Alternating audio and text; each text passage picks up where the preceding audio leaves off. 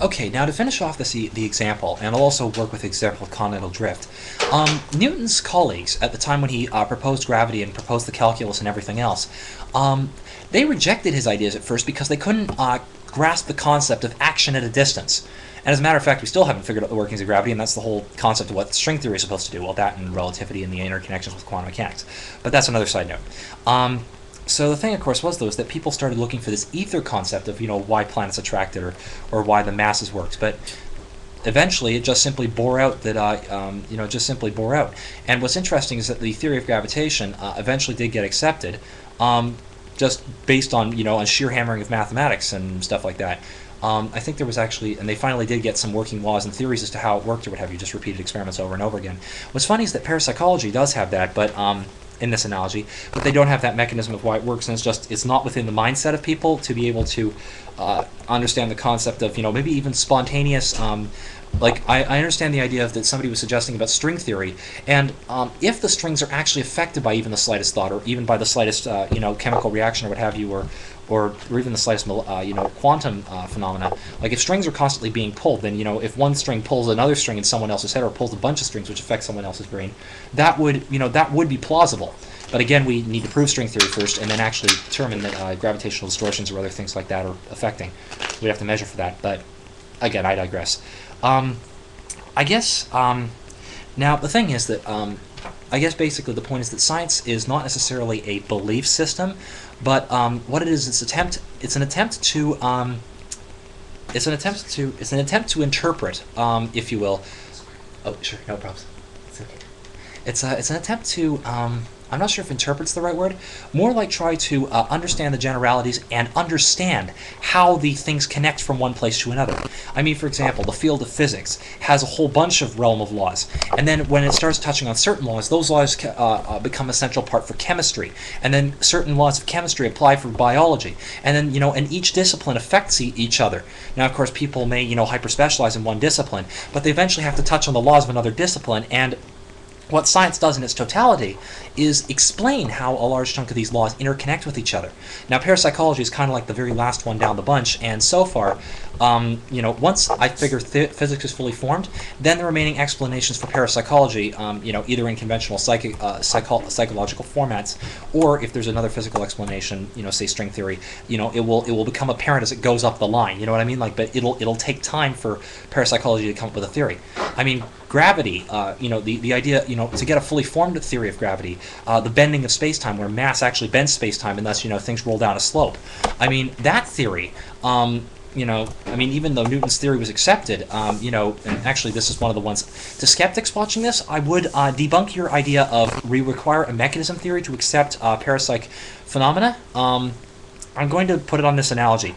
Newton's laws of gravity, we still had the concept of the laws, but we didn't have an idea of how gravity worked until, or at least we didn't have a rough idea of how gravity worked or how masses attracted to each other, or what have you, until we actually did have the idea of bends in space-time, and I'll explain why. Because the thing is, without a bend in space-time, you don't have an idea of, or at least a partial explanation. We still don't even understand how gravity fully works yet, but we accept it. So the thing is that with the given anomaly, we should at least accept the possibility that telepathy might exist. Again, what we have to deal with is the replication issues, and but again, those are the other variables, and I've already stated in other videos about what we actually have to deal with about that. But my point is that rejecting the concept of telepathy just because we don't have a theory of how it works, or like rejecting plate tectonics just because of the idea of or rejecting continental drift because we didn't have a theory of plate tectonics, that is a slightly faulty analogy, because Newton's laws of gravity were accepted, were still accepted about a century after his working, again through sheer repetition of experimentation, and regardless of that, we didn't have a full idea of how it worked. We didn't even get a real partial theory. Okay, I'm talking on planetary levels here, I should mention. We didn't really get a theory of that until Einstein came up with his theory of relativity. And now that we know that there are bends in space-time, we can now know that, well, again, those bends in space-time might cause objects to roll down a certain amount, and kind of on a slope, so to speak. And then of course that, the force of that is trying to push it back up is trying to push it back up the slope, as the acceleration is trying to push it back up, and then it goes back down, and and that's of course how the moon would maintain its orbit or something like that. Like we've got a concept now, we've got a conceptual framework for gravity, but we still accepted Newton's laws, or the concept of gravity, by the 19th century, just through repetition experiment. So if we can deal with the last of the kinks in the Gans field and other stuff, we should accept psychic phenomena, at least initially, until we can figure out how they work. It may be a century or more before we actually finally have a theory as to how they work. Again, note that I said after we've dealt with such things as the issue of of proper replicability and that sort of thing. But now I'm detracted from my main point, which was in relation to your video. You were talking about us all being interconnected with minds and everything. Well, the thing is, or that that our minds are a projection of that everything is a projection, and both an outside example and a projection of our mind. Well, the thing is that if that theory is true, and again, I'm just saying if, there is still one problem with that. The fact is, though, is that to the best of my knowledge, not a single psychic master or a single mystical master or what have you has been able to get to the point where they could be shot and repel bullets with their body. The only examples of even macro telekinesis that we have are with large objects. There's been never a single person who's been able to stop a bullet with the power of their mind. Or there's never been anybody who's been able to jump off a cliff and and fly across to the other side, or stuff like that. Again, like using the power of their mind by altering the system around them. So quite clearly, if we are in a system where, again, it's the universal mind or what have you, there is a either maybe not necessarily external force, but there are limits to what we can do, even as a collective mindset, with affecting this reality. There are apparently limits to that. The micropsychokinesis levels are a prime example of this. Like there are limits to what macro telekinesis can do. Like there seems to be like limits as to what micro levels can do, macro levels can do if the scientific studies are actually accurate. There are limits to this. Again, hypothetically speaking. So the point being that I think that if there is a universal mind that or if there's two sides to the same coin or something, then there is another factor, if you will, into the system, which is or a reason or something else that we've generated the universe that we're living in, if you will, if we have done that, or there is a reason there is a reason why the universe is the way it is, and because of that, de facto, we still have to work within certain amounts of that system. Like we have to understand the concept of I can't walk through you.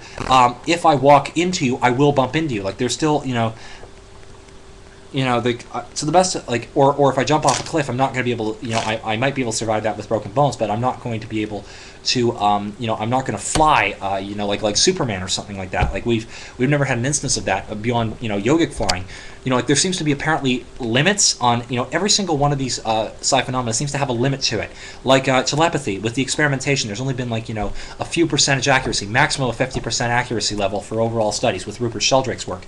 Precognition, only a statistically significant deviation, but nowhere near 100%. Psychokinesis, like a 1% deviation with the pair studies. You see, there seems to be limits to what can actually be done with all this. Like even with this deviation from chance or what have you, it's never 100%. There's not, there's limits to what this sort of capability can do, and from that, there's got to be other factors or other stuff in the system. Granted, we are affecting it, but that the same vice versa, that there are too many factors in the system which are all affecting each other for us to be able to manipulate the system in that way. There's other factors which might inhibit our own capabilities from doing that, and because of that, or the universal system, we are going to have to learn to to flow within that, and understand that science does have a place in trying to better explain that system, so this way we can know how to work within it, as we're attempting to figure out better ways to change it, both in politics and religion and in hard science and even in economics. Like we have to actually work with what is, and even in too many systems like economics and politics and stuff like that, you're right, people are fearful and they don't actually take a look at, okay, well, there's a new anomaly, we've got to try to figure out how does this fit into the existing work frame, amending what is, even if it requires a drastic amendment, to actually figure out where this stuff works into it. Now if it's an anomaly, it's not just a statistical fluke, it will replicate several times. You get my idea. Anyway, I hope that pretty well described it. Again, I know I'm being a little bit vague, but I only have 2 10-minute time segments, and that sort of thing. So if I've covered everything, great. If not, do leave comments or give me another video reply asking for clarification on some issues. And great. Hopefully we can talk about this some more, and I can make the conversation, the two-way conversation you guys have been having, a three-way, and get in on this too. Cool. Toodles.